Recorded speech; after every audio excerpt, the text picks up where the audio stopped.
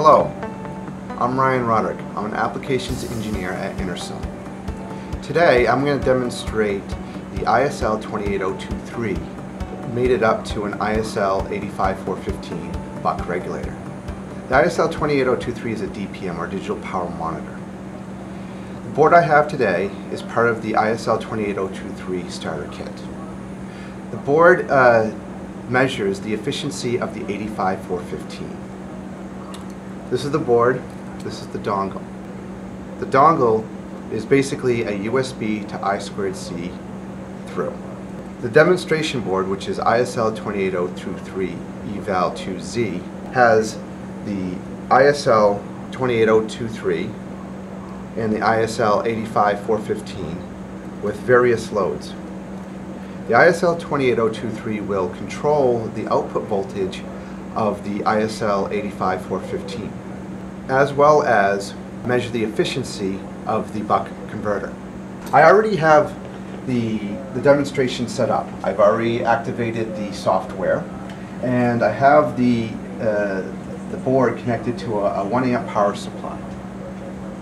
Make sure you use a 1 amp power supply, because at heavier loads with a lesser supply, lesser current source supply, the buck regulator may oscillate. Use nice short cables, because any longer cables have resistance, so therefore any current flowing through the cable, there'll be a voltage drop. So nice short cables as well. And if the cables are long enough, it could cause the buck regulator to oscillate. I have launched the ISL28023 and 25 evaluation software from a Windows 7 machine. To connect the demonstration board to the computer, press Connect to Device. The software will detect what is connected to the dongle. As you can see here is that the regular ISL28023 controls are to the left, and the demonstration controls of the ISL85415 demo board is to the right. R20 and R12, the current sense values, are the shunt resistor values that were calibrated at the factory. These were done with modest loads. If a lighter load passes through the sense resistor, the value of our shunt may decrease because of the TC rating of the shunt resistor itself. R12 is the shunt resistor for the load, to measure the current to the load. These two shunt resistors will be used to calculate the efficiency of the ISL85415. To turn on the demo board and the regulator, ISL85415, press the on button. V-bus, V-shunt, current power, and V-aux will all be selected or enabled to be measured. To reduce the noise, I will choose an internal average of 128 for the V-shunt as well as the V-aux. The default state of the ISL85415 demo board is to not have a gain resistor. Thus, the regulator is in a gain of 1, which equals the V reference value of the buck regulator. And that happens to be 600 millivolts.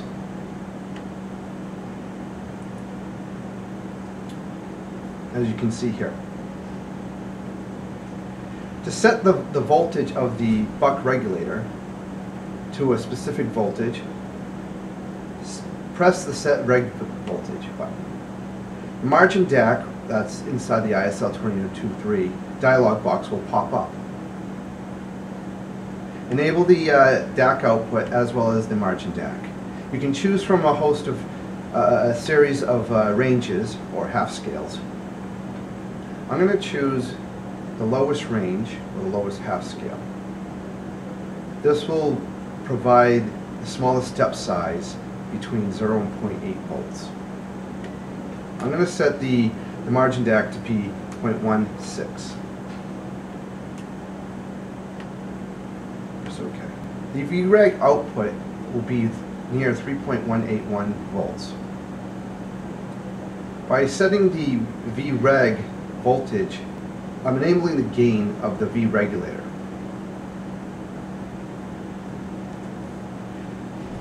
There will be an error voltage associated with the output voltage that is due to the accuracy of the V reference.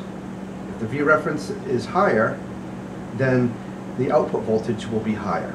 If the V reference is lower than 600 millivolts, then the reference voltage will be, or the output voltage will be, lower than the specified 3.181 volts.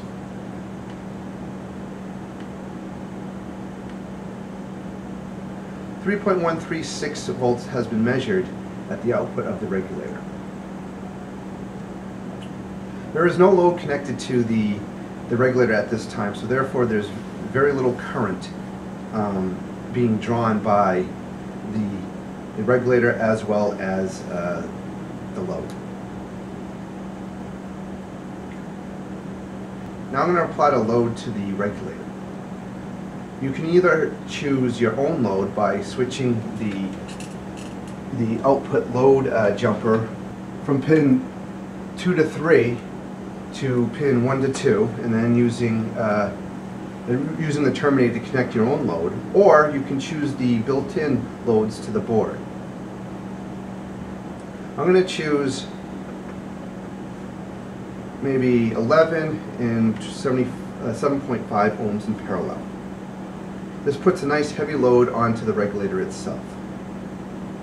I'm also going to enable the efficiency measurement to be made by selecting the efficiency checkbox. As you can see here is that the efficiency of the regulator itself is around 78%.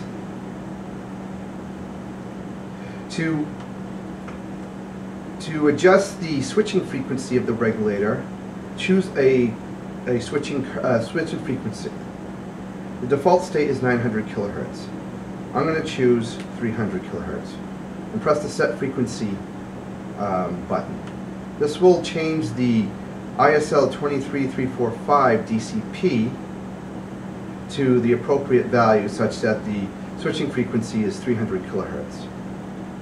Press measure once. The efficiency has increased from 77% to 80%.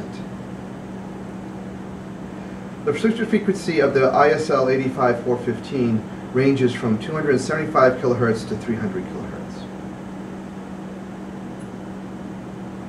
The ISL28023 has a temperature sensor built inside. To enable that, press the chip temp checkbox. As one can see is that the temperature is 35.12 degrees centigrade.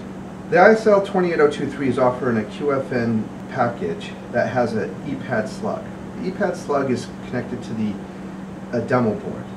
Currently, we have a 11 ohm and a 7.5 ohm in parallel, which causes the regulator to source a lot of current.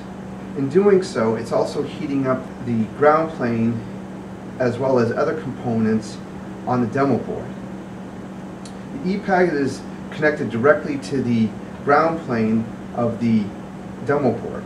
So a heating up effect of the ground plane causes the metal to heat up on the EPAD, which is reflected in the measurement that we are measuring from the internal temperature sensor. And as you can see now, since the last time I measured it, it went up 5 degrees, the temperature.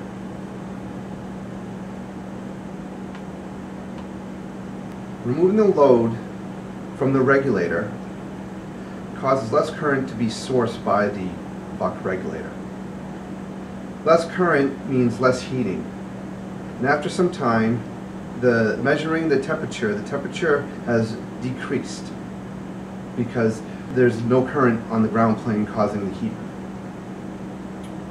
There are 3 comparators that monitor for overvoltage, undervoltage, and overcurrent connected to the primary bus channels, which are the V bus and the V shunt.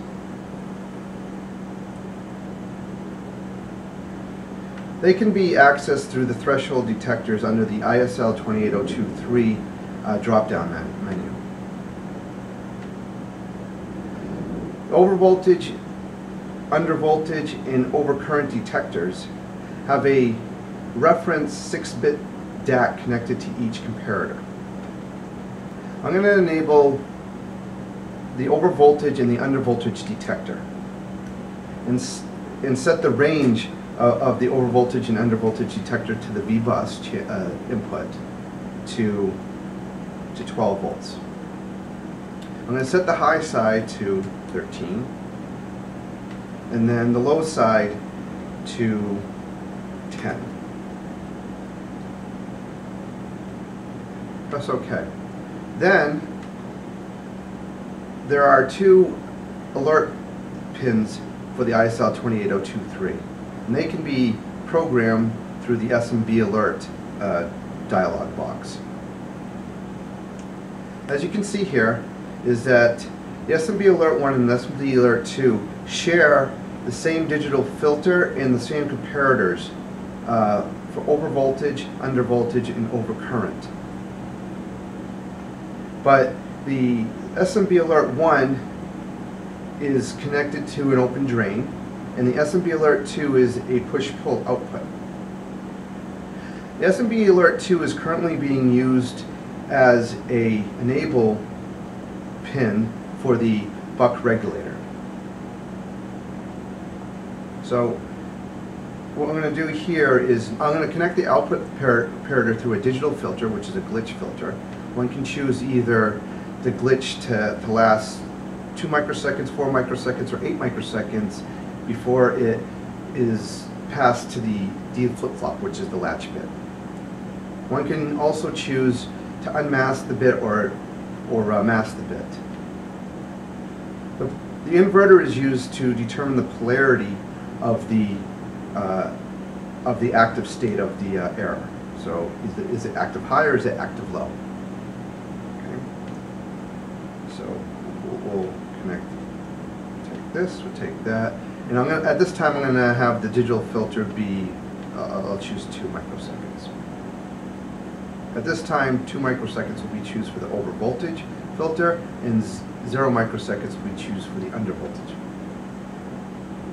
That's okay. And now make a measurement once. As you can see here, right now our range is between 13 volts and 10 volts. I'm going to adjust the power supply to go below 10 volts. And the backlight of the VBus turns a light blue, letting you know that there's an alert that has happened and it's below the undervoltage threshold.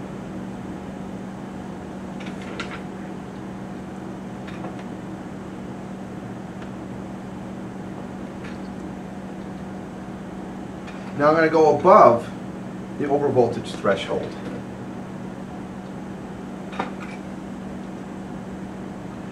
And I'm going to measure again once, and you can see the backlight turns orange. This concludes the ISL28023 and ISL28023 demonstration.